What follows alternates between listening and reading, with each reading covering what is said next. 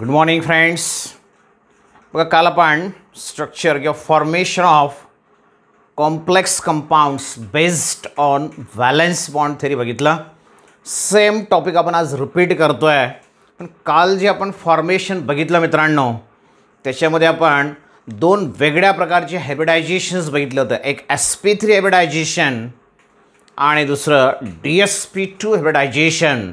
sp3 असेल तर geometry असते तुमची टेट्राहायड्रल आणि dsp2 असेल तर स्क्वेअर प्लॅनर. तर दोघं वेगवेगळ्या हायब्रिडायझेशनच्या जॉमेट्रीज वेगळ्या आहेत. दोघा वेगळ्या कंपाऊंडचं फॉर्मेशन आपण बघितलं.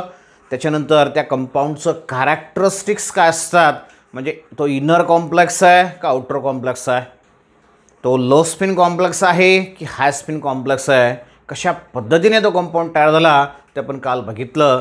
सेम पार्ट आपल्याला बघायचं आहे, फक्त जॉमेट्री वेगळी असेल म्हणजे हायब्रिडायझेशन वेगळं असेल.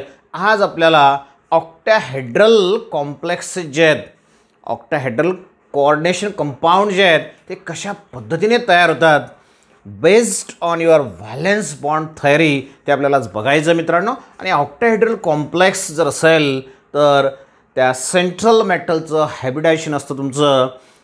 Here the hybridisation is your D2sp3 किंवा sp3d2. दोघांचं मिनिंग तुम्हाला माहिती आहे. परत एक्झाम्पलमध्ये आपण दोघांचं मिनिंग जो आहे तो या ठिकाणी बघणार. नाव कन्सिडर हिअर द एक्झाम्पल. याच्यात कुठलं एक्झाम्पलचं फॉर्मेशन आपण बघतो आहे मित्रांनो. Very first example that is the formation of कुठला कॉम्प्लेक्स आपल्याला तयार करायचं बघा. Formation of complex. Which complex? CO and H3 6 आणि याच्यावर चार्ज आहे कोऑर्डिनेशन एंटायटीवर +3 म्हणजे हा तुमचा कठायनिक कॉम्प्लेक्स आहे. बघा हा जो CO आहे NH3 आता लिगँड्स त्याला 6 अटॅच आहेत. 6 लिगँड जर असतील तर म्हणजे कोऑर्डिनेशन नंबर 6 आहे. लिगॅन्सी त्याची 6 आहे आणि 6 लिगॅन्सी असेल तर त्याची जॉमेट्री असते ऑक्टाहेड्रल. आणि हायब्रिडायझेशन दोघांपैकी कुठलं तरी एक हायब्रिडायझेशन असणार आहे.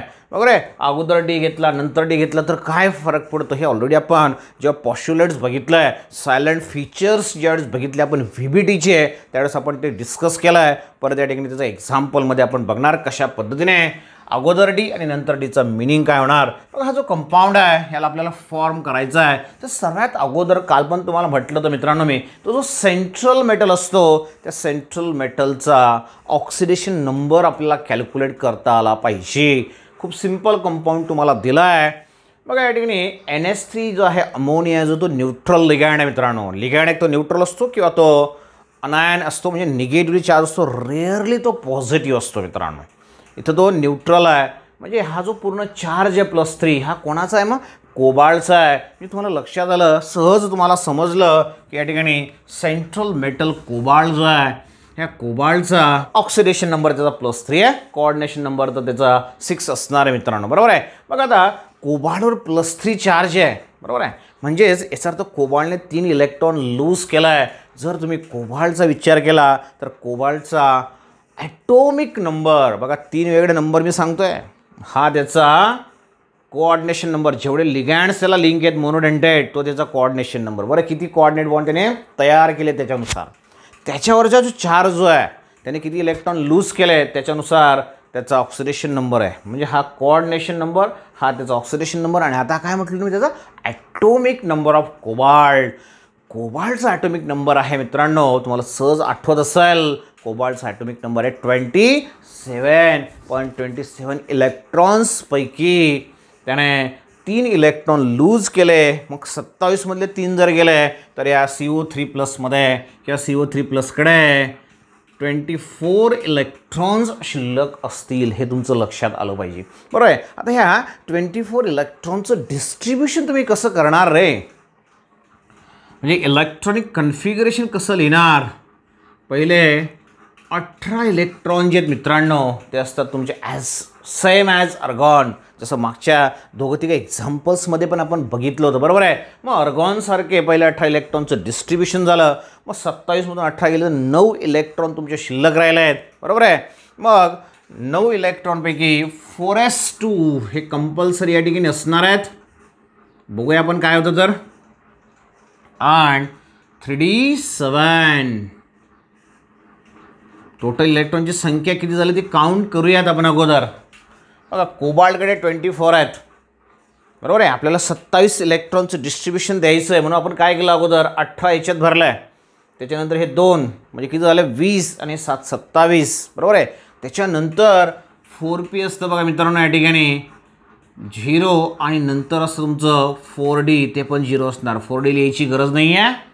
आता ह्या 27 इलेक्ट्रॉनपैकी 3 इलेक्ट्रॉन्स त्याचे लूज त्याने केलं आहेत, कारण की याच्याकडे आता बघा 24 इलेक्ट्रॉन तुम्हाला दाखवायचे आहेत.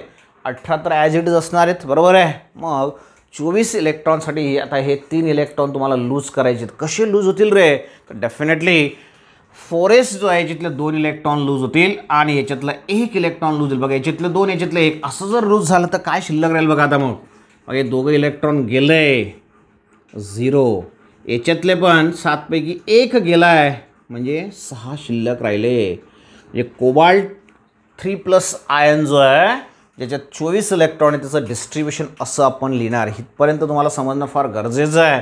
बघा आता 3d6 4s0, बघा 3d काढतोय मी या ठिकाणी. 3dमध्ये 5 ऑर्बिटल आहेत, 1 2 3 4 5. त्याच्यानंतर 4s0 4p मध्ये किती असतात तुम्हाला माहिती आहे मित्रांनो, 1 2 3. 4d नाही लिहिलं तरी पण चालेल, दाखवलं तरी पण चालेल, बरोबर आहे. बघा आता इलेक्ट्रॉन डिस्ट्रीब्युशन आपल्याला दाखवायचं. 6 इलेक्ट्रॉन कसे फिलअप करणार रे, 1 2 3 4 5 आणि 6वा इलेक्ट्रॉन जो असेल तर इकडं पेअरिंग करेल. इकडे इलेक्ट्रॉन नाही आहे, पुढे पण इलेक्ट्रॉन नाही आहे, बरोबर आहे. हे झालं CO3+ इलेक्ट्रॉनिक कन्फिगरेशन. बघा जर तुम्ही कॉम्प्लेक्सचा विचार केला तर अमोनिया हा मोनोडेंटेड लिगँड आहे. 1 अमोनिया 1 इलेक्ट्रॉनची पेअर डोनेट करेल. मग जर सहज तुम्ही कॅल्क्युलेशन केलं तर आपल्याकडे अमोनिया किती आहेत, 6 टाइम्स अमोनिया तुम्हाला दिसत आहे बघा मित्रांनो, 6 टाइम्स NH3. प्रत्येक अमोनिया जो आहे तो 2 इलेक्ट्रॉन डोनेट करेल, म्हणजेच टोटल 12 इलेक्ट्रॉन्स डोनेट केले जातील from the ligand to the central metal. 12 electron जर डोनेट केले तर त्याच्याकडे 6 ऑर्बिटल्स व्हॅकंट असले पाहिजे. मग 6 ऑर्बिटल व्हॅकंट आहेत का, तर नाही आहेत बघा. 1 2 3 4च ऑर्बिटल व्हॅकंट आहेत. पण जर तुम्ही ह्या NH3चा विचार केला मित्रांनो, खूप इम्पॉर्टंट आहे. NH3 is a strong field ligand. NH3 ammonia तुम्हाला दिलेला आहे मित्रांनो. It is a strong field ligand and it causes the pairing of electrons. जेवढे इलेक्ट्रॉन्स या ठिकाणी तुम्ही अनपेअर्ड दाखवले आहेत यांचं पेअरिंग करण्याचं काम हा NH3 जो असेल तो करणार. मग NH3ने जर पेअरिंग केलं तर या ठिकाणी बघा इथं म्हणतोय मी, it causes the pairing of electron. जेवढी अनपेअर्ड इलेक्ट्रॉन आहे त्याचं पेअरिंग तो करेल. पेअरिंग झाल्यानंतर ह्या ऑर्बिटल्सला कशा पद्धतीने तुम्ही दाखवणार बघा. 3D ऑर्बिटल मी दाखवतो आहे, 1 2 3 4 आणि हे 5. त्याच्यानंतर हे 4s आणि हे तुमचं 4p. बघा सर्व ऑर्बिटल्स तुमच्या समोर आहेत. 3D 4s 4p. ओके, लक्षात येतं आहे. बघा आता या ठिकाणी 3D मध्ये किती इलेक्ट्रॉन्स आहेत. ऑलरेडी पहिल्या याच्यात पेअर आहे, लक्षात आहे इकडं, व्हेरी इम्पॉर्टंट. आता हे 4ही इलेक्ट्रॉनला पेअरिंग करण्याचं काम हा NH3 करेल, कारण की तो काय स्ट्रॉंग फील्ड लिगँड आहे. म्हणून बघा या ठिकाणी 4 इलेक्ट्रॉन्सचं पेअरिंग झालं. मग हे 4 इलेक्ट्रॉन टोटल 6 इलेक्ट्रॉन, इकडे 6 इलेक्ट्रॉन दिसत आहे. त्याच्यामुळे आता हे ऑर्बिटल व्हॅकंट झालं आहे. आता आपल्याला किती व्हॅकंट ऑर्बिटलची गरज होती, तर आपल्याला टोटल 6 व्हॅकंट ऑर्बिटल पाहिजे होते. मग 6 व्हॅकंट ऑर्बिटल आहेत का, 1 2 3 4 5 6. म्हणून तुम्हाला म्हटलं मी इकडच्या 4Dची आपल्याला गरज पडणार नाही. म्हणजे 6चे 6 ऑर्बिटल जे असतील मित्रांनो ते मिक्स होतील आणि मिक्स झाल्यानंतर त्यांचं हॅबिटेशन काय असेल तर बघूया आपण या ठिकाणी. बघा 6 ऑर्बिटल जे आहेत these 6 ऑर्बिटल मिक्स टुगेदर, बरोबर आहे. आणि 6 ऑर्बिटल मिक्स झाल्यानंतर कशा पद्धतीने ऑर्बिटल तुम्हाला मिळतं आहे बघा. आता 3D ऑर्बिटल, 3Dमध्ये आता किती शिल्लक राहिले रे, 3च ऑर्बिटल आहेत. 1 2 3 ऑर्बिटल.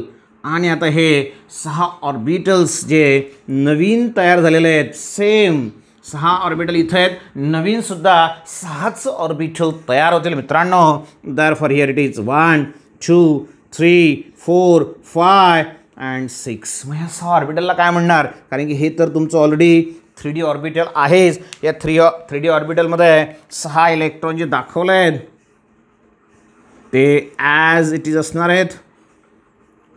मग आता हे 6 ऑर्बिटल्समध्ये काय काय बघा. आता कोणत्या ऑर्बिटल मिक्स झाले आहेत.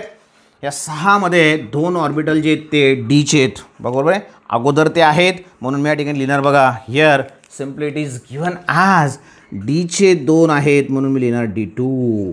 त्याच्यानंतर S एकच आहे मित्रांनो म्हणून S. पीचे किती आहेत रे, पीचे 3 आहेत म्हणून याचं हायब्रिडायझेशन झालं, त्याला तुमचं D2sp3. लक्षात आलं, खूप सिम्पल आहे. D2sp3 त्याचं हायब्रिडायझेशन आलं. मग ह्या 6 ऑर्बिटल्समध्ये इलेक्ट्रॉनचं फिलिंग होणार. इलेक्ट्रॉन्स 12 इलेक्ट्रॉन तुम्हाला फिल करायचे आहेत. मग अगोदर सर्व ऑर्बिटल्स सिंगली फिल होतील आणि मग नंतर त्यांचं पेअरिंग जे आहे ते ह्या पद्धतीने होईल. तर झालं तुमचं D2sp3 हायब्रिडायझेशन. हे सर्व इलेक्ट्रॉन जे आहेत these R the electrons from ligand. आणि लिगँड कुठला वापरला आहे आपण, NH3 अमोनिया लिगँड यूज केला मित्रांनो, बरोबर आहे. तर ह्या पद्धतीने तुम्ही D2sp3 हायब्रिडायझेशन या ठिकाणी सांगणार. मग D2sp3 हायब्रिडायझेशन जर असेल बघा D2sp3 तर तो असेल तुमचा ऑक्टाहेड्रल कॉम्प्लेक्स. म्हणजे याची जी जॉमेट्री असणार आहे मित्रांनो, हिअर द जॉमेट्री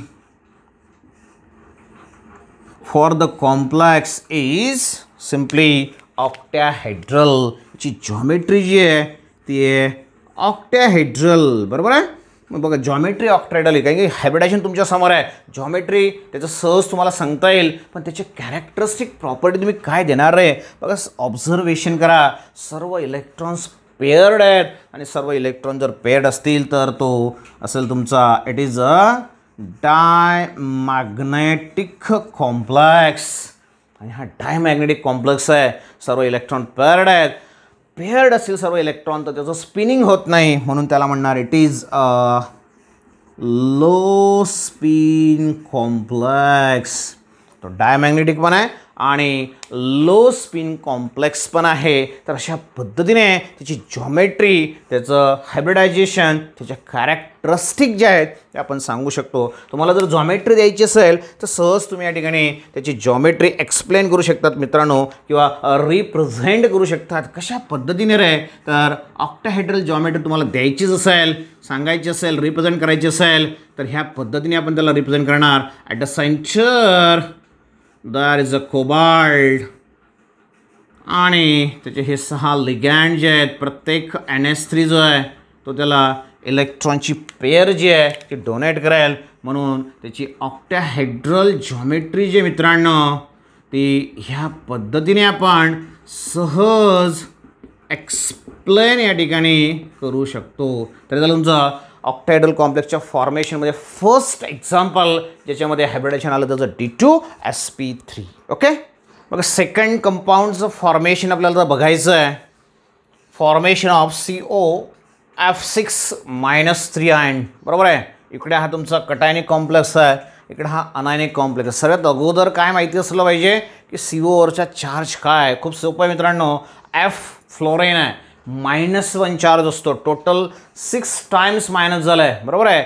तरीसुद्धा या ठिकाणी -3 चार्ज आहे म्हणजे हा +3 असला पाहिजे. बघा +3 आणि -6 दोघांची जर सम केली तर ती -3 येते. म्हणजे डेफिनेटली COवर तुमचा +3 चार्ज असला पाहिजे. बघा हा जो कोबाल्ट आहे आता याच्यावर +3 चार्ज आहे म्हणजे डेफिनेटली त्याच्याकडे 24 इलेक्ट्रॉन्स आहेत. म्हणजे त्याचं इलेक्ट्रॉनिक कन्फिगरेशन काय असलं पाहिजे, अर्गॉन 18 इलेक्ट्रॉन. आणि इकडे जे दिलं आहे मित्रांनो 3D6 4s 0 4p 0 and 4d0 ह्या पद्धतीने त्याचं इलेक्ट्रॉनिक कन्फिगरेशन जसं इकडे दिलं आहे तेच. हा पण CO3+ आहे, हा पण CO3+ आहे, म्हणजे इलेक्ट्रॉनिक कन्फिगरेशन सेम असणार. बरोबर आहे. मग आता बॉक्स डायग्राम कशा पद्धतीने दाखवणार. 1 2 3 4 5 देन 4s 0 4p 0 आणि हा तुमचा 4d तो पण 0 असणार आहे. 1 2 3 4 5. बघा कशा पद्धतीने इलेक्ट्रॉन डिस्ट्रीब्यूट झाला आहे. 6 इलेक्ट्रॉन्स आपल्याला फिलअप करायचे आहेत. ऑलरेडी याचं फिलिंग आपण बघितलं आहे. या पद्धतीने 6 इलेक्ट्रॉन फिलअप होतील. बरोबर आहे. त्याच्यानंतर बघा लिगॅंड जर विचार केला तुम्ही मित्रांनो, जसं या ठिकाणी म्हटलं आपण NH3 लिगॅंड आहे, तसं या ठिकाणी 6 टाइम्स तुमचा फ्लोरीन लिगॅंड आहे मित्रांनो. 6 टाइम्स फ्लोरीन. प्रत्येक फ्लोरीन जो आहे तो 2 इलेक्ट्रॉन डोनेट करेल, म्हणजे या ठिकाणी टोटल 12 इलेक्ट्रॉन जे ते डोनेट होतील. ॲट द सेम टाईम जर तुम्ही ह्या NH3चा विचार केला तर तो स्ट्रॉंग फील्ड लिगॅंड आहे आणि जर तुम्ही फ्लोरीनचा विचार केला मित्रांनो तर फ्लोरीन तुमचा वीक फील्ड लिगॅंड आहे. Fluorine F is weak field ligand, does not causes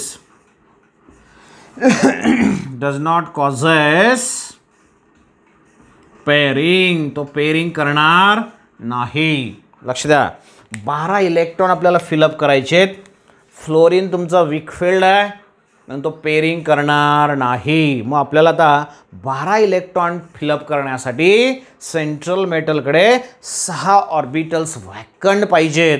मग कोणते 6 ऑर्बिटल घेणार रे. इथलं एकही आपण यूज करू शकत नाही. 1 2 3 4 5 6. बरोबर आहे. मग आता ह्या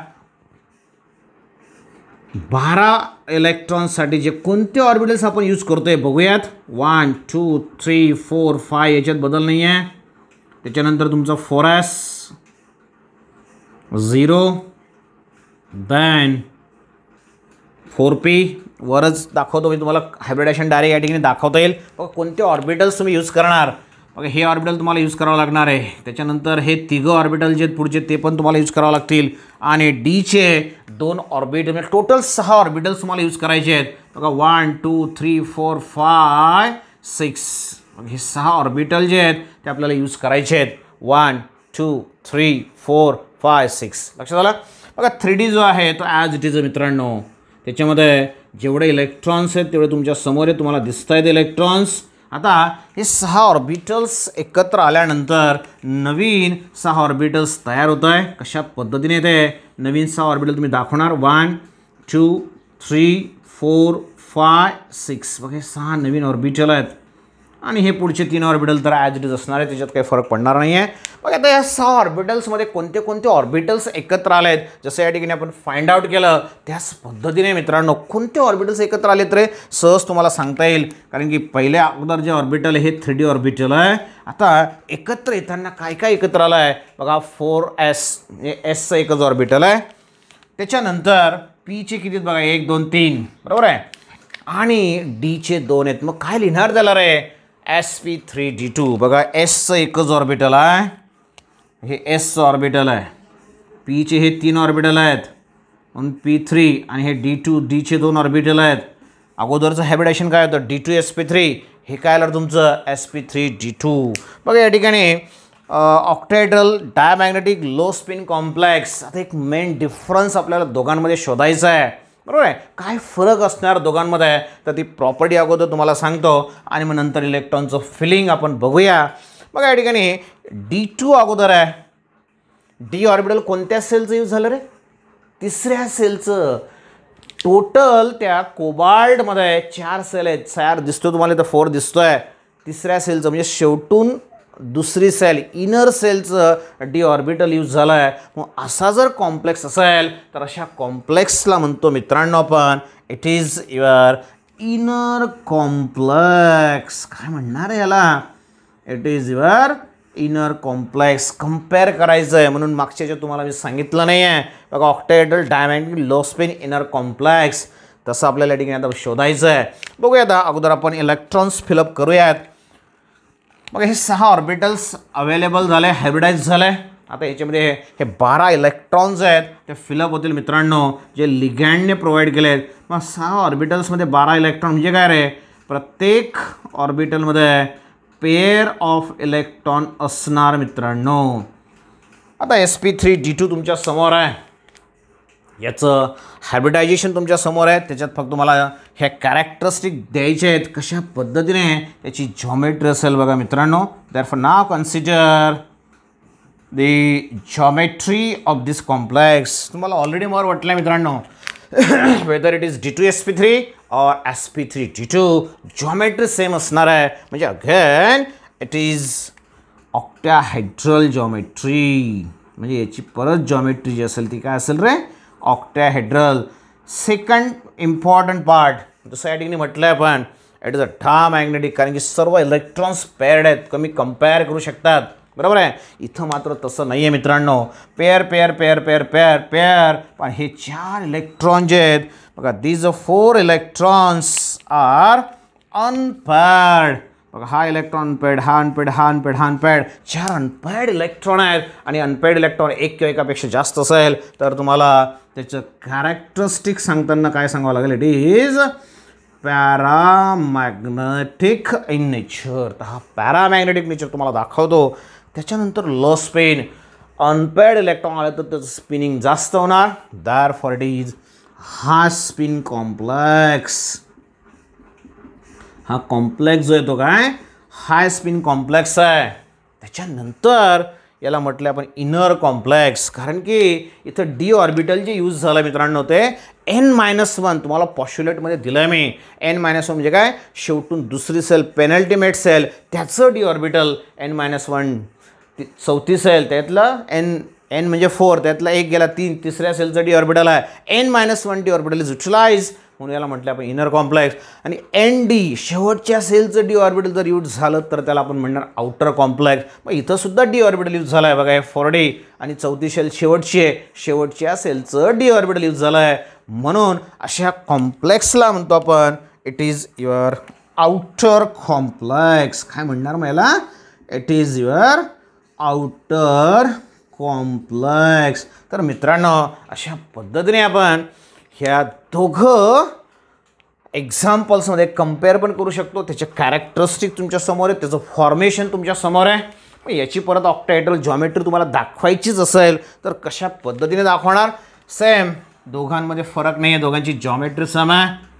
डिफरन्स फक्त त्यांच्या हायब्रिडायझेशनमध्ये sp3d2 आणि d2sp3. सेंटरला परत CO असणार आहे, त्याला हे 6 लिगँड्स, आणि प्रत्येक लिगँड जो आहे मित्रांनो या ठिकाणी हा F- असणार आहे. ओके, CO +3 चार्ज असेल, इकडे पण CO +3, अमोनियावर कोणता चार्ज नाही आहे. तर अशा पद्धतीने दोघं कंपाऊंड तुम्ही कंपेअर करू शकता. दोघं कंपाऊंडचं फॉर्मेशन तुमच्या समोर आहे. तर हे झालं तुमचं फॉर्मेशन ऑफ कंपाऊंड्स किंवा structure of compound on the basis of BBT valence bond theory. लक्षात आलं. याच्यानंतरचा जो पार्ट आहे CFT क्रिस्टल फील्ड थेअरी, हा तुमच्या सिलॅबसमधून ओमिट करून टाकला आहे. आणि त्या सिलॅबसमधला ओमिट केलेला पार्टचं कुठंच काही रेफरन्स नाही आहे बाकीच्या चॅप्टर्समध्ये आहे. म्हणून मित्रांनो तो पार्ट आपण या ठिकाणी घेणार नाही आहेत. म्हणजे इन शॉर्ट जर तुम्ही आता विचार केला तर हे जे चॅप्टर आहे कोऑर्डिनेशन कंपाऊंड इन डिटेल आपण घेतलं आहे आणि त्याला आज आपण या ठिकाणी कंप्लीट केलेलं आहे मित्रांनो. लक्षात आलं. तर हे तुमचं कोऑर्डिनेशन कंपाऊंड चॅप्टर या ठिकाणी कंप्लीट झालं आहे. मोस्ट ऑफ द सिलॅबस तुमचा आता कंप्लीट झाला आहे. तुम्हाला भरपूर व्हिडिओज अवेलेबल आहेत. थोडेसे व्हिडिओ व्यवस्थित बघा, रिपीटेडली बघा आणि रिव्हिजन आतापासून सुरू करा, म्हणजे मागचा सर्व पार्ट झालेला तुमचा रिवाइज होईल. काय अडचण असेल तुम्ही या ठिकाणी मला विचारू शकता. ठीक आहे. तर आज या ठिकाणी आपण थांबणार. Please stay at home and be safe. Thank you. Bye.